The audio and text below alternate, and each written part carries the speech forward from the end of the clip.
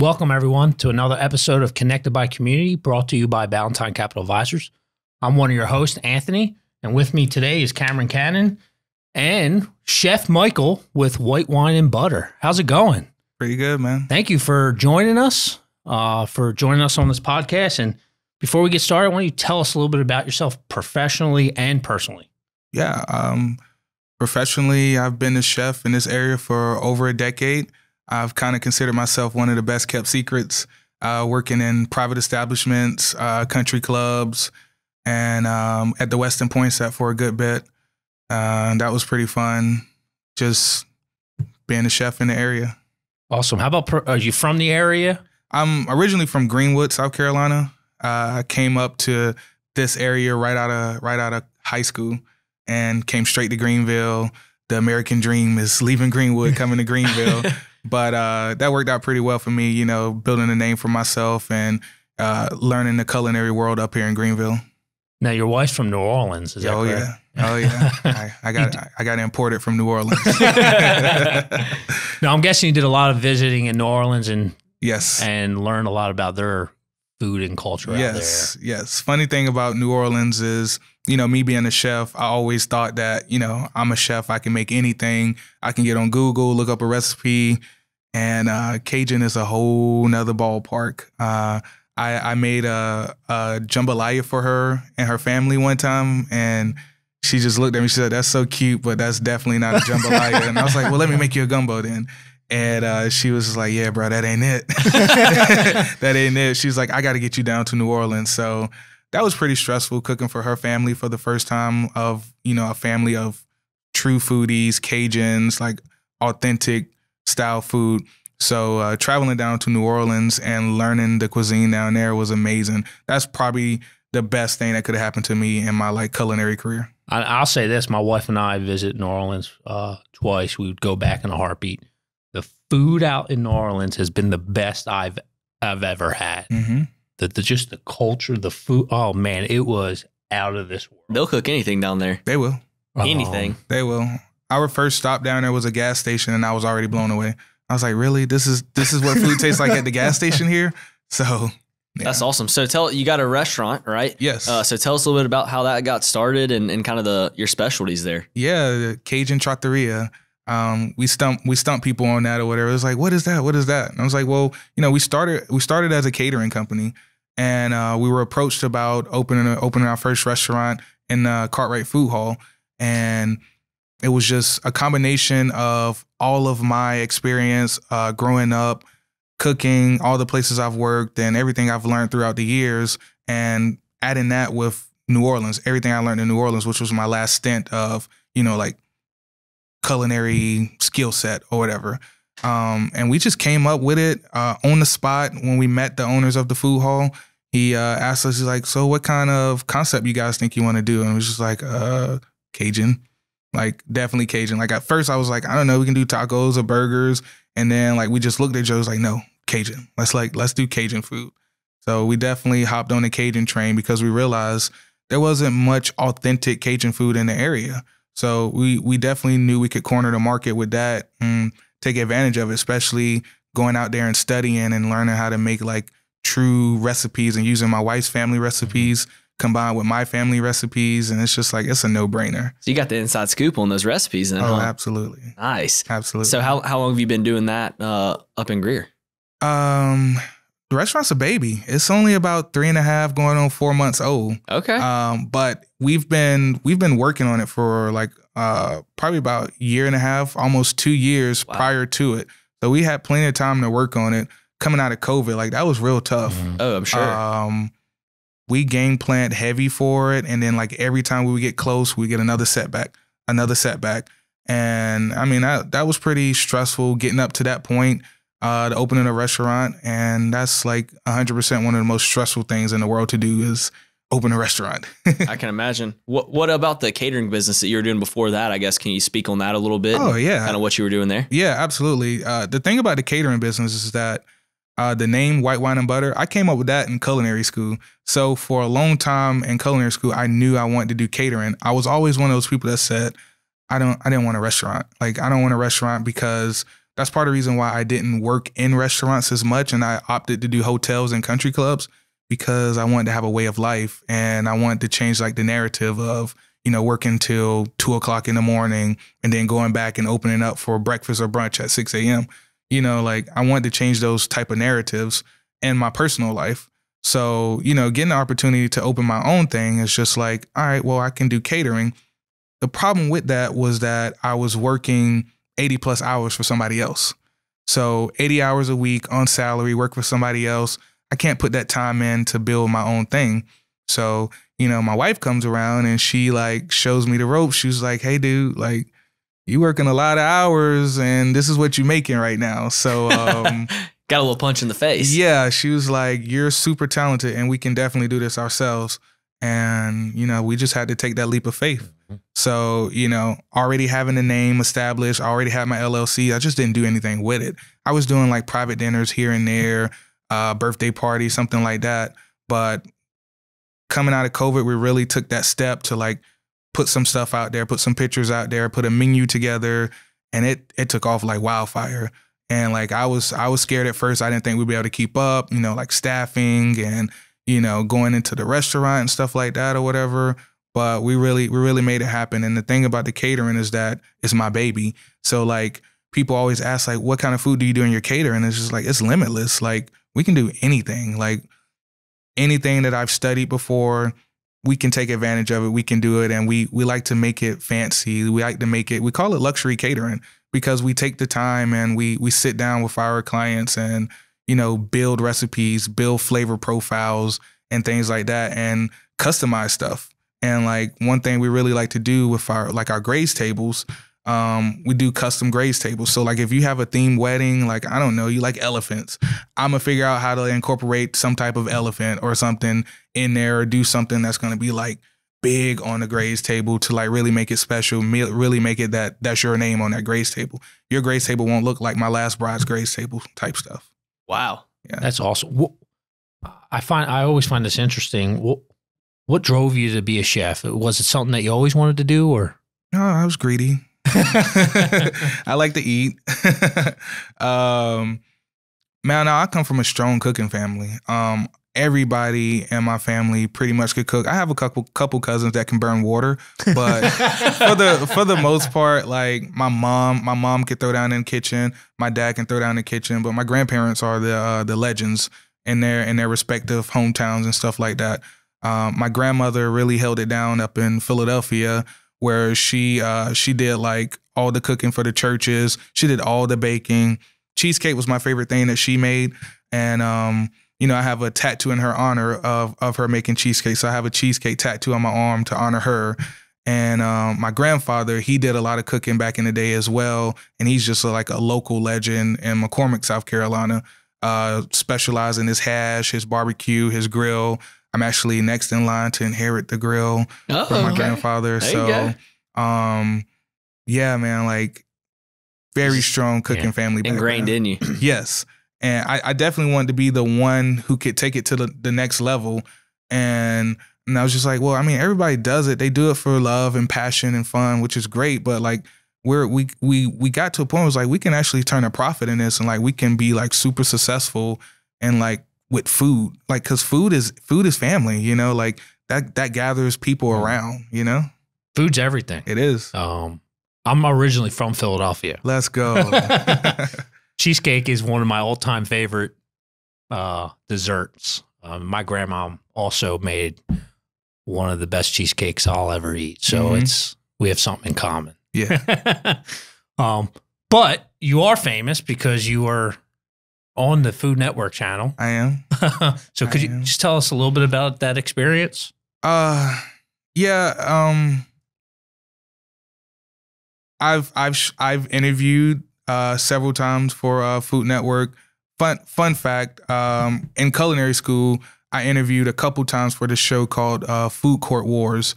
And the funny thing about that is like me and my partner at the time, Natasha, girl I went to school with, we're like really good friends in culinary school. when we was going through the interview process, they was asking us all these questions like, what do you hate about your partner? What does your partner do to make you mad? And we was just like, man, I don't know. We just want to cook and win or whatever. And like they eventually, like we were working on a menu and all this stuff for the show. My chef was super supportive about it at the time. And they basically told us like, y'all not enough drama for TV. Like you probably have the talent, but you're not enough drama for TV. So that kind of like soured me on it for a while. But fast forward, this year where, our catering's popping, our restaurants buzzing, things like that. Food Network started scouting me. That's what they told me. It's like they were scouting us. So we started getting emails. My wife gives me a call. She was like, guess who I just got off the phone with? I was like, I don't know, the mayor or somebody. She's like, Food Network. And I was like, for real? And I was like, what they talking about? Because like, I'm not trying to do nothing that I'm not going to like have to be myself or whatever. And that was like my first thing. I was like, if I can't be myself, I don't want to do it. And then she was like, no, it's like a legit show, like a good show. Like we need to talk to them. So my goodness, dude, I did so many interviews with them. Like they have a very strict screening process. Yeah, like very, very deep screening process. Like I can go into it a bit. And my show hasn't aired yet. We're still waiting on the release where we can like really go in deep into it and like talk about it. But like, as it's gonna be on TV. It's gonna be on TV. Like everybody was excited about it. Could you name the show, or are you not allowed to? Sure. It's Guy's Grocery Games. Awesome. Yeah, that's one of my favorite. Yeah, like Guy, man, that dude is cool. Like I was gonna ask, how is Guy? Yeah, dude, he's cool. Like I'll tell you one thing about him. When we were shooting for the show, I'm outside in my little trailer. We get our own trailer and all kind of stuff too. Like super cool. And like this big F-1000 pulls up like supercharged or whatever, and he rolls down the window. I'm getting mic'd up and all this stuff right now. He rolls the window down. He was like, you better be ready. And I was like, me? You pointed at me and told me I need to be ready or whatever. I was like, man, that was like really one of the coolest things though. Just like Guy talking to you. And I didn't fangirl or nothing like that or whatever, but that was cool. Like that whole experience of flying out to California, them putting you up in a hotel, you getting picked up by, car service, not Uber, not Lyft. Like, nah, you got picked up in like a Range Rover. And like, yeah, like he went all out. I was like, this is pretty legit. So one thing about it, there's nothing you can do to prepare you for that. Like when that clock comes on and that time is like going off up there, and there is nothing. Like, and everybody can be a Monday morning quarterback the next day and look at film and be like, oh, you should have did this, you should have did that or whatever. Nah. It all goes out the window once that clock starts. Yeah, man, Guy is good. Like he gave us like the most amazing pep talk. I was ready to run through a wall, and then like as soon as the lights come on, you turn into a potato again. So it's just like, all right, cool. That's amazing. Yes. So that clock goes on. Your mind shuts off, but sort of take us through that moment when, that clock goes on and you start cooking. What goes through your mind? When I tell you I practiced so hard for that show, like we did stuff that probably the average person wouldn't have done or whatever. Like I know Lowe's food is tired of me. Food Line is tired of me. Cause like I was all in the grocery stores, like running around. We was making our own challenges and stuff like that at home practicing. Like we had friends and family come over and like throw a mystery ingredient at me and like see if I can make something with it or whatever. And that's really what I love to do. I've always wanted to do Hell's Kitchen, and I've actually became like pretty good friends with one of the chefs from Hell's Kitchen that's been in the Greenville area a good bit. So that's one thing. That's one thing I would probably like step out and say I really want to do is Hell's Kitchen, something like that. Chop would be cool, but like it's nice to be in the farm system now of like Food Network, and like from talking with the producers and stuff like that, like once you're on one show, they kind of like to, keep you in that phone book and like invite you back and do other things. Like whether you win or lose, like they like to have you in the system. Dang. So I'm really looking forward to that. I mean, the whole time I was pitching, I was like, you looking at the new face of South Carolina. Like this is the new face of South Carolina, baby. So that's going to put Greenville on the map, huh? Yeah. I mean, Greenville's pretty much already there. It's more of like representing Greer as like holding it down for Greer, because people always ask like, why are you in Greer? And it's just like, man, Greer chose us. Like we gonna hold it down for Greer. Like that's where we at. Like I want to be a part of something up and coming, Greenville's very established, and they've done their thing, and we get a lot of love in Greenville. That's why we just put an office in Greenville, so we get a lot of love down there. That's awesome. So what's the best outcome that could come out of being on the Food Network? And you said you want to be on Hell's Kitchen and do some of those things. You try to get on more shows? Is it try to just kind of promote what you're doing here, or a little bit of both? I mean, 100%, a little bit of both. Like my wife is basically my manager. There you go. She, we just hired a new marketing team and stuff like that. That's like really gonna dive in deep into like our social medias. I have a team. We have teams that have took over our social medias and stuff like that. So they're gonna start promoting Chef Michael. And that's what they're working on, is branding Chef Michael, because we've already built White Wine and Butter. Like White Wine and Butter is pretty established here locally. And I mean, in surrounding areas too. We do some traveling. Like we may not post every single thing we do for a reason, because of some of the clients that we do events and stuff for. But we travel, we do a lot of things, and the next step is definitely like promoting Chef Mike. So I got to get a TikTok, and I don't like TikTok. I don't. You gonna be doing some dances? No, I'm not. I'm not doing dances. I don't know if the number's right. I might do it. Yeah, right. I might do a little two-step. Whatever your depends manager, on how many zeros. Whatever your manager tells you you're gonna do. Like I keep hearing it's like, yeah, we gotta get this TikTok going or whatever. Like Instagram's fine, Facebook's okay, but you need a TikTok, and we got to start making videos. So we have a photographer that comes in and shoots us in the restaurant, takes pictures of food. She's actually coming with me to a private dinner Sunday, and she's like super excited to get some behind the scenes work of me doing private dinners, because like our private dinners have been like ultra private, and now people are like starting to recognize me. Like I go to a grocery store and people are recognizing me, and it's just like, that's kind of cool. That's really cool. Like I won't, if I'm not in like my White Wine and Butter gear, that's kind of like me saying like, I'm chilling, y'all. Like I'm good, but. Like if I have that white coat on, like people like Chef Mike, White Wine and Butter, butter and wine. Like they always get it wrong, but it's okay. They get the butter and they get the wine part. They got part of it going. They get part of it going. What's some of like the best events that you've done, whether it's the food that you got to cook, the people that you were around, or just a combination of both of those? Oh man. Most recently we did family meal for the restaurant, because restaurant just opened. And that's like one of the things I want to focus on, is just like, our culture and our restaurant and our company in general. And, when it comes to restaurant, people in the kitchen, like we're long hours, like super long hours. We're eating out of quart containers. We're eating out of boats, wax paper, all that stuff. And I wanted to establish that, hey, like I care about y'all. I want to change the narrative. And like I want to have family meal, like let's dress up, like y'all put some clean clothes on, like get clean. We're gonna sit down at a table. We're gonna pull plates out.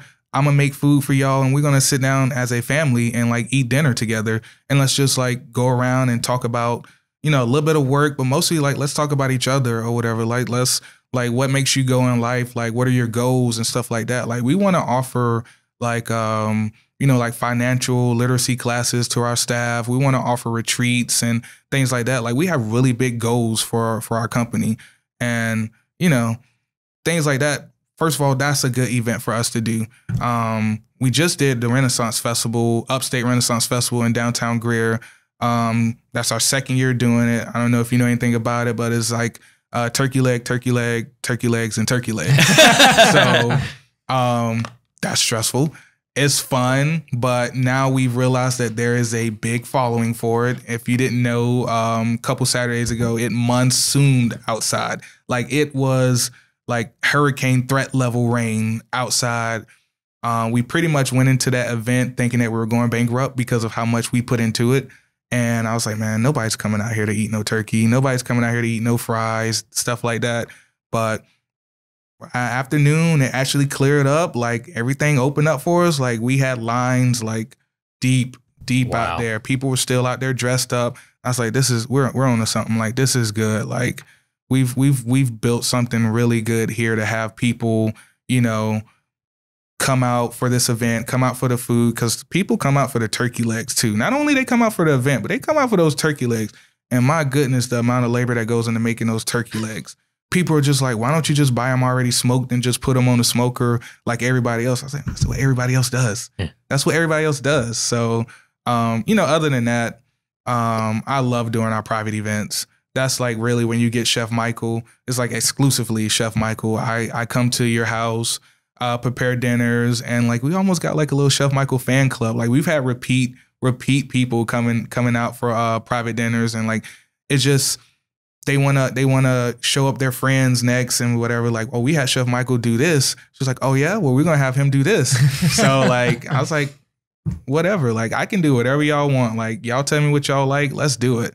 So the mystery dinners are my favorite dinners to do though. That's and, awesome. People know that. And we promote that on our website. We promote that in our booking and stuff like that. And it was just like, here's a list of stuff that you can order if you want chicken, potatoes, and all that stuff. If you want a really good experience, here's the price. Let Chef Michael come cook for you.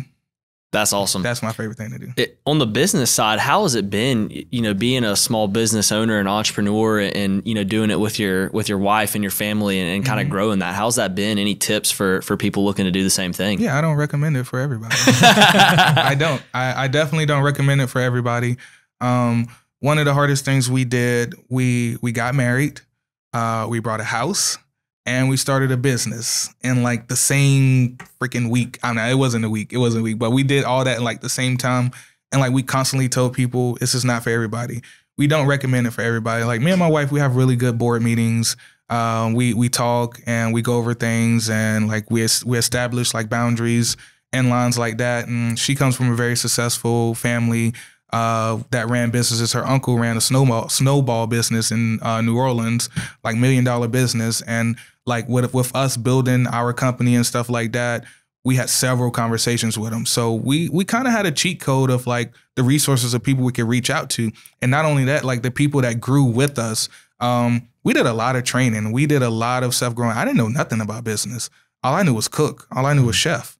And like I had to start reading books and stuff like that. Like if I was reading a book, it was like a cool magazine or something like that. Like, no, bro, you got to start reading like business management books and like personal development books and stuff like that. So like we really attached to this Upstate group of entrepreneurs, and it was just like a big community of people who had their own businesses.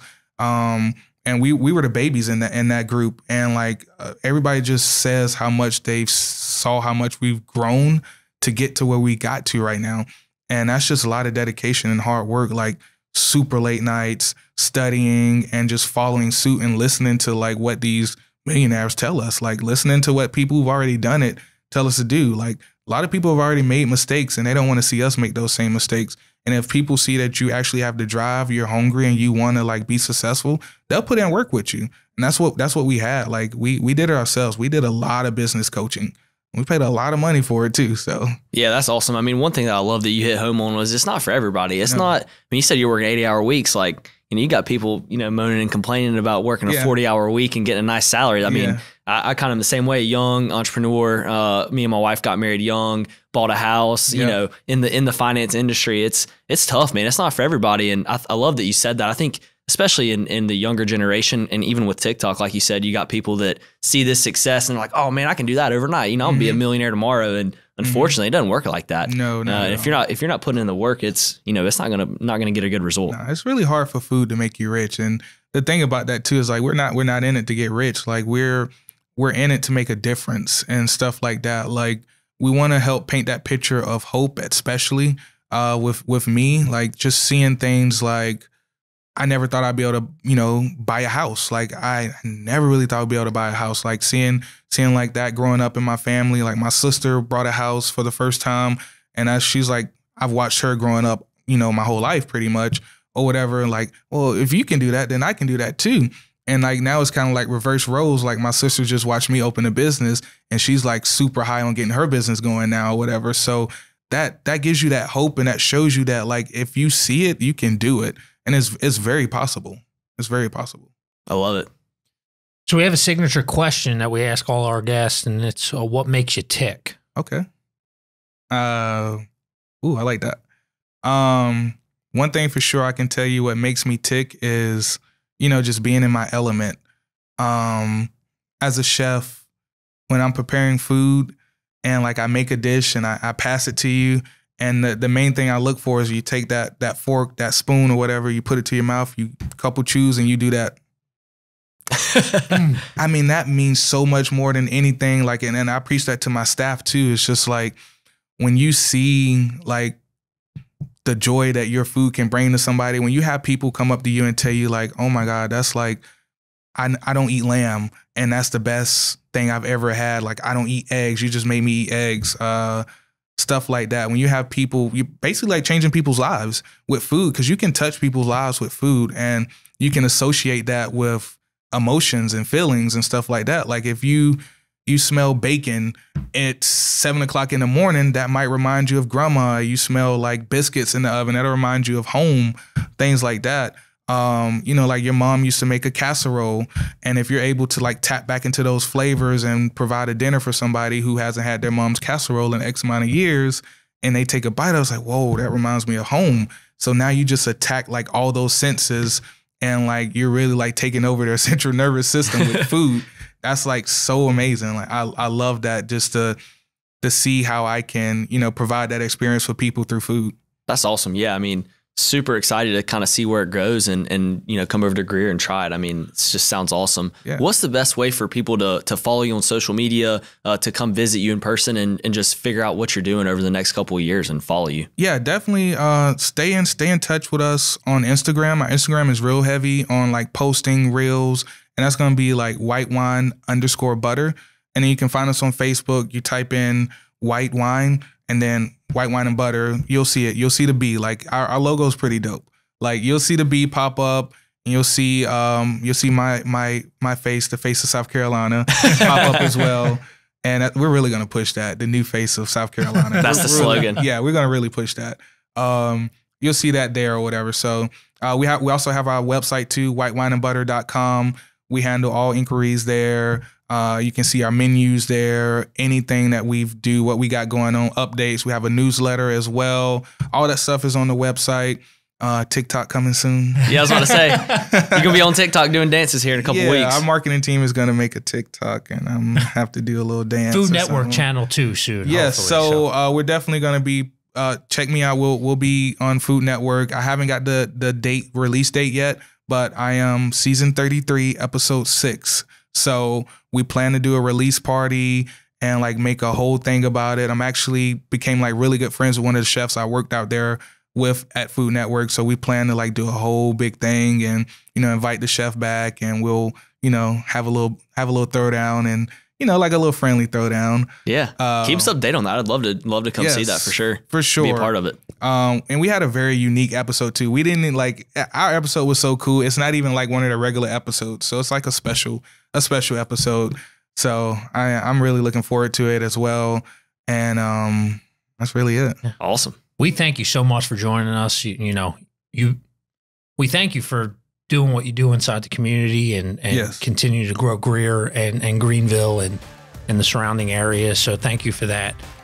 We thank you all for watching Connected by Community, brought to you by Ballantine Capital Advisors. Please like us on social media, all the platforms. Go out and check out Chef Mike as well. Till we see you next time, go make our community great.